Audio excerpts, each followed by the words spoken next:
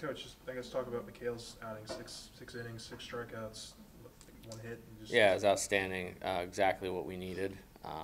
Really not surprised at him to step up. I know he was excited and ready to pitch, and came out, and you could kind of tell from the first hitter of the game the stuff was great, and really lifted our team.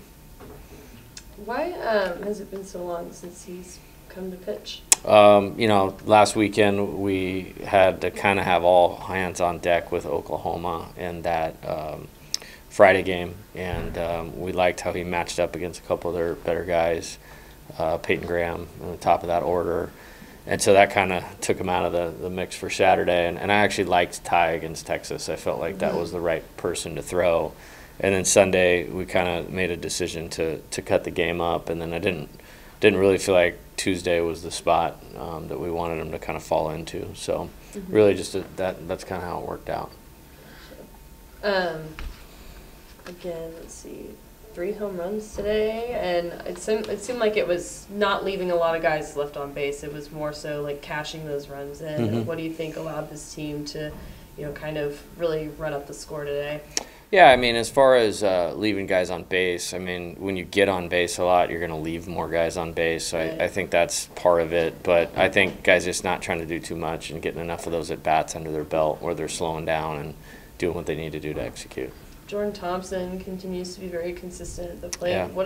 What makes him so dynamic there? Well, I think he's been hitting the ball hard. I mean, he hasn't had a lot to show for it lately, so I haven't gotten too caught up in the results. You can tell he's still hitting up there in the middle of the order. It's because I think the at-bats have been quality, but he's continuing to put in work. And, it's good, talented player that will only get better, I think, as the season goes along. Obviously, you guys walk into a pretty significant week next week with Tulane and starting your SEC play. Just kind of assess maybe where this team is and just where you guys are going. Yeah, I'm happy with how we took care of business this week. I mean, it was a tough loss on Sunday. Like, nobody felt good coming home. We just didn't play particularly well, and kind of sour taste in our mouth from that. But responded well with a good win on Tuesday, and then played well this weekend.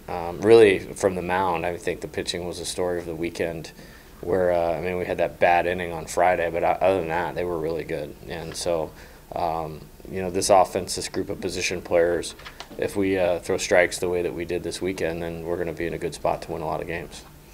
Anything new on Blake, or not really? You guys are Nothing. I mean, this is the second day of what he's doing procedurally, and then the hope is to get the ball in his hand and throw tomorrow. I know you hate to talk about errors, but only one today. You feel like it's making progress in that department? Yeah, I thought Jordan played amazing at short today. He made 3 really nice plays. I think that the whole thing will die off quickly.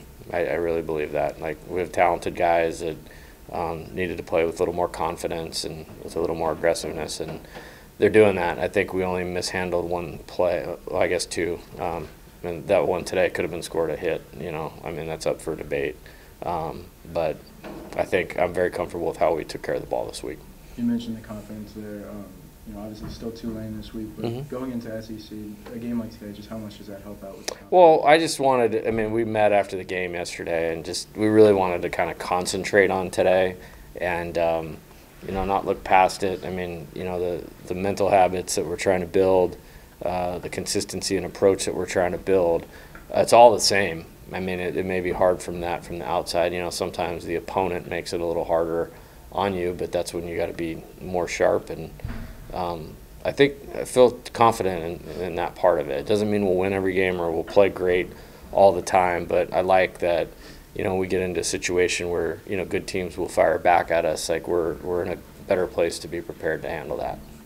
What do you like about that Gio and Wright, Jacob in third lineup for you guys? Yeah, I just kind of look at the day by day, who's pitching for the other team, who's pitching for our team, how to set the defense, matchups, left-right balance, speed, power, hitting skills, ability to be a little bit more dynamic. Josh Pearson is a guy like I'd love to start. Josh Stevenson. If you threw those guys in the lineup, you'd feel great. It's hard to take any one of those guys out right now. So it's just kind of a day-by-day thing, and So I like the element that Gio adds. It's nice to see him come up with a big hit, home run in the first today. Really good 2-out hitting with runners in scoring position, and good recipe for success for us today. Drew Bianco got his first hit today.